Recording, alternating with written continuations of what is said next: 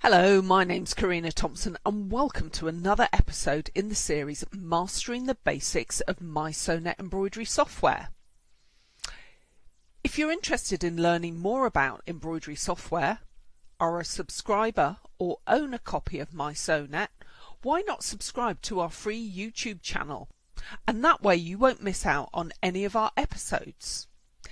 In this film, I'm going to be explaining the differences between saving and exporting files, as well as talking about the many different file formats that mySewnet Embroidery is compatible with. I'm on a PC with the platinum level of software, but everything I show you is compatible across all levels of the paid-for software. And the concept is the same with a Mac computer. In this episode, when I'm saving and exporting, I'm saving and exporting directly onto this computer rather than saving either onto the mySewnet cloud account or direct onto a USB stick. To start off with, I want to show you the difference between a Vp3 and a Vp4 file format. Now, these are the preferred file formats within mySewnet software. Although you can open, edit and export any embroidery file in the main embroidery file formats that are compatible with all the main embroidery machine brands. So please don't think that you have to have either a Husqvarna, Pfaff or Singer embroidery machine to use mySewnet embroidery software. So as I've mentioned, the preferred file format within mySewnet is a Vp3 or a Vp4. So let me just begin by starting off. I want to show you the difference between those. So I've got an embroidery that I've created and this is a Vp3. So I know that this is a Vp3 file format because over here on the film strip, basically the design is only a single stage. Now what I have got here is a Vp4 file version of this embroidery design, and straight away over here on the film strip, can you see we've actually got two stages. So the advantage of having a Vp4 file is that it is more editable. So let me show you. So for example, if I make layer 2, which is the lettering, because we've got the A here, the active layer, so I've clicked on that. If I then do a left click, I can go edit lettering, and for instance what I could do is I could type in campervan company, so you could change the lettering, and in this case I'm going to change the wording, the font, and if I click OK on that, straight away. So the advantage of having a Vp4 is it's much easier to make those changes. I could have made that change with the Vp3. It's just a little bit trickier to do that, and you can see how adaptable that might be, that if you've got a logo and you want to personalize it with names, how easy and quick it is to do that. And it might be that you say, well Karina, why are you bothering with a Vp3 file format at all? And the answer to that is many machines, particularly older machines, will only read a Vp3 file format. Let's talk about how you might want to actually preserve this. So the first question is it that you might be coming back to work on this design? Is it that maybe it might be that you have a very complicated design with lots and lots of different things going on that you're tweaking, and that you maybe want to go away and think about it, that you're not sure that you're finished for certain, and it's almost like an ongoing project? Or is it that you're saying, yep, that's good? So how do you go about actually preserving this? So of course you could come up here and do a send to mySewnet and actually send it up to your cloud account. not a problem to do that, although I would actually suggest if you have a design that is quite complicated, that maybe you've got lots of layers, lots of different stages on your film strip here. In this case we've only got 2, but for instance I've regularly have designs where maybe I might have 20-30 stages or even more within the film strip. What I would suggest you do in that case is that you do a save as. Let me show you how you do that. So I would go File, and here is Save As. Now just so that you know, save will basically, if you just click save, it will save it with the name of the existing file. So in this case up here on the title bar up here it says campervan. So if I was to click save, that would automatically just save those. Okay, but in most cases it might be that you're starting from new, it would be untitled, or it might be that you actually want to say, oh, this is the campervan one where it's the company one, not the I love my campervan. So it might be you want to title it slightly different, and in those cases I would strongly recommend you use save as. So let me click on that, the dialog box will open. So I just want to draw your attention down here that there is only one option, a Vp4. And in this case I am going to just change that title and I'm going to call that Campervan Company. And then I'm going to click save. And up here you can see that it has been retitled. Okay, so that has preserved that original embroidery, the one that the Vp4 that says I love my campervan, but I have also now saved this. Now it might be you say, well that's great Karina, but I'm one of those people that need to either use the Vp3 file format, or maybe my embroidery machine takes another file format. How do I actually get this design that I've worked on onto perhaps my USB stick? So let me show you. I'm going to use another embroidery design as my example.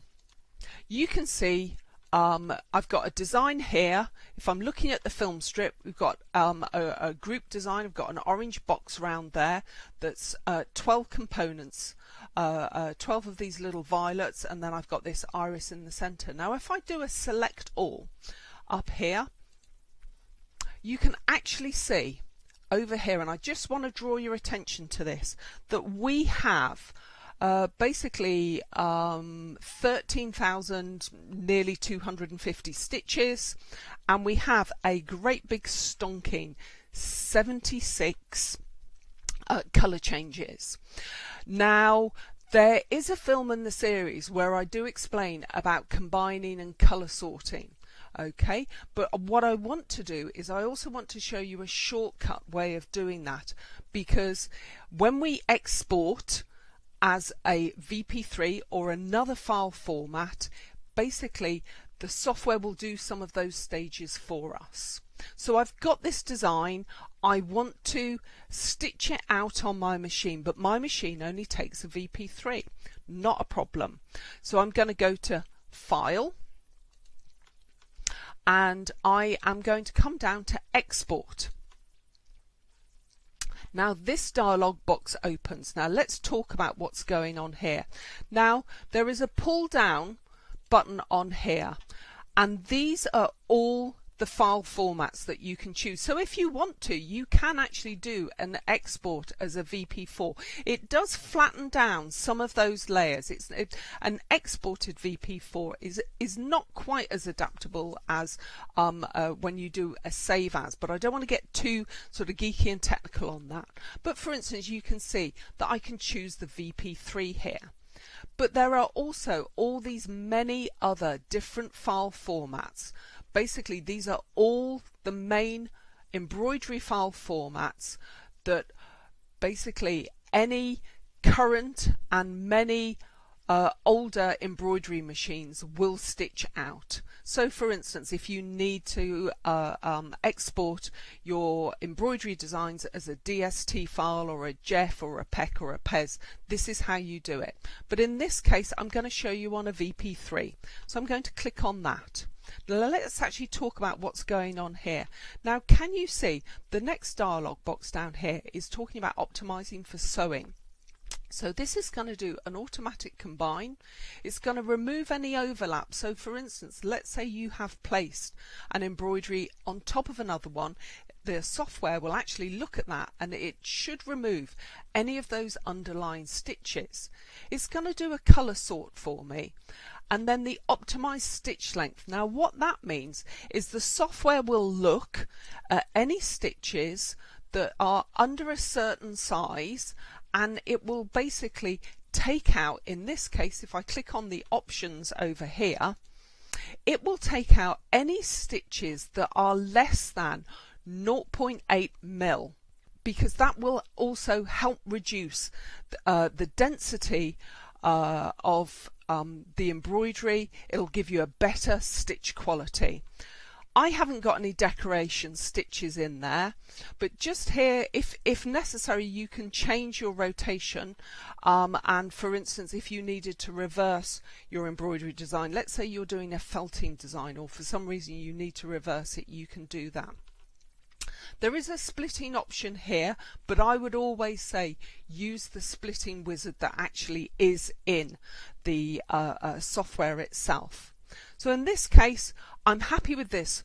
On one cautionary note, just be careful about doing a combine and colour sort if you have appliques in your design, particularly some older applique design. When you do the colour sort, it can wipe out the colour stops. So just be careful about doing that. If you want to, all that you can do is you can uncheck it. But in this case, I'm going to check it for reasons that I'll show you. I'm going to click OK. And it's going to say, where would you like to put it? Now, the default is often in the, basically, you can see up here, it's offering me on my documents in the mySewnet folder, there is a tab that is called My Designs, and at the moment it's untitled because up here on the title it says it's untitled. So what I am going to do is I am going to call this Violets and Iris so that I know. You can see it saying a Vp3, and then I'm going to click export.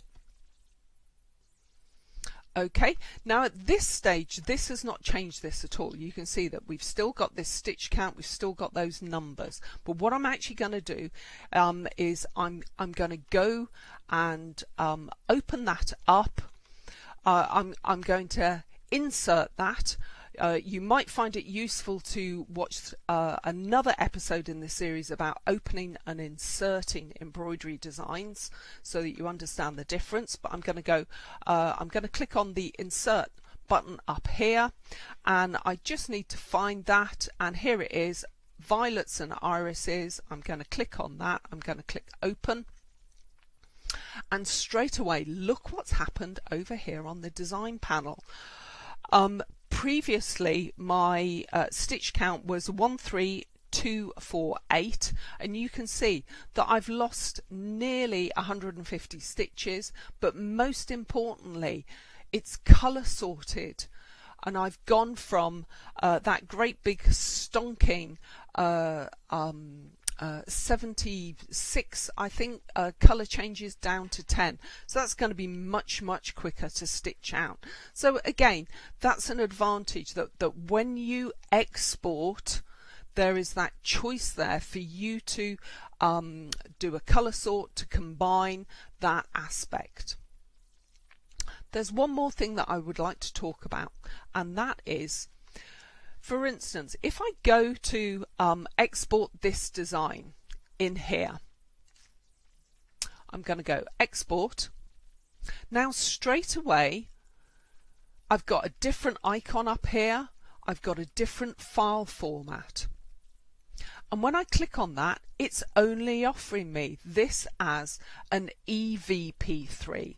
You can see the icons different. You can see the file format. When I'm saying file format, that's basically the little bit of text that happens right at the end of the file name. And that is telling me that this is containing either part of or all of a design that has come from the mySewnet library. And that means this is an encrypted file, and that you would only be able to open it and stitch it out if you have an active subscription to the mySewnet library.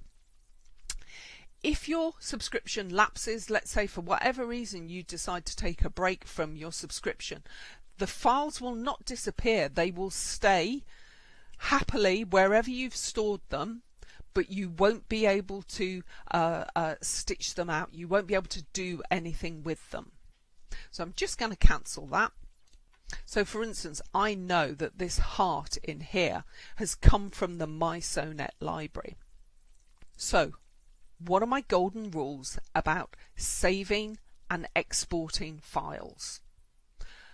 The first thing is, I would always say do a save as. Even if your machine can't stitch out a Vp4, save them in that format because it's much easier to edit and change them. It might be that you just have a folder somewhere on your computer where you just pop any Vp4 files, just so that if you needed to at some point in the future, you could go back and edit them much more easily. And my second golden rule is, if you need to use a USB stick, then you are exporting. I hope you found this a useful film. If you have, please like us and don't forget to subscribe to our channel so we can help you master the basics of mySewnet embroidery software. Happy sewing!